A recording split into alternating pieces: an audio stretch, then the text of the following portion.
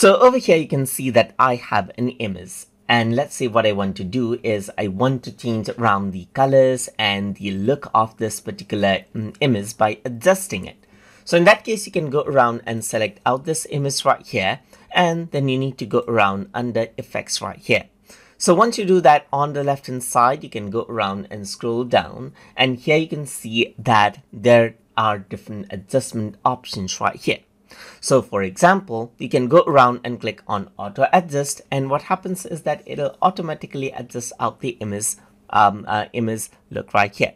You can work around with the brightness of the image right here and decrease out the brightness of the image.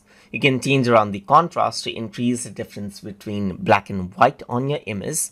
You can increase the saturation of your image to build in the colors, and decrease this out to make it black and white. You can go around and change around the temperature to make it much more warmer or much more cooler right here, just like this. And you can go around and make this much more sharper right here, just like this, or make it more blur right here. You can restore out the original as well. That is what you have, just like this, as you can see.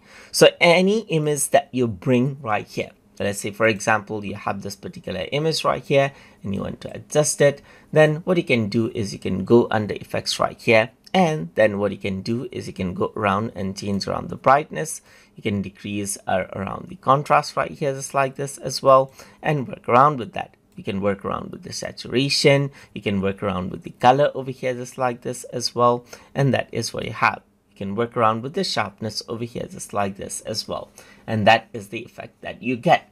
And that is how you can work around with the image adjustment options inside of Microsoft Designer.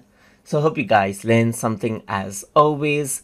And as always, please like, comment, share, and subscribe.